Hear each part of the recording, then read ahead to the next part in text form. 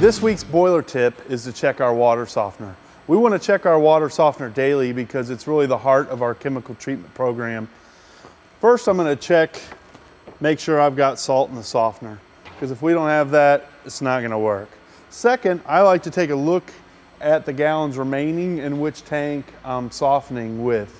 In this case, unit B, and I've got 1,900 gallons remaining. If I document that, that's going to give me some information if I have problems in the future. And lastly, we're going to actually test whether it's working. And we're going to do that by taking a sample of water as close to the outlet of the softener as possible. We're going to test in parts per million, so we want to fill to the 25 milliliter mark.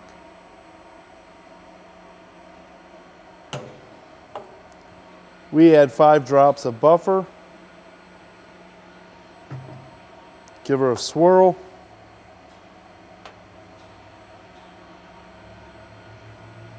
And we got a good result. When your water softener results blue, it means your softener's working.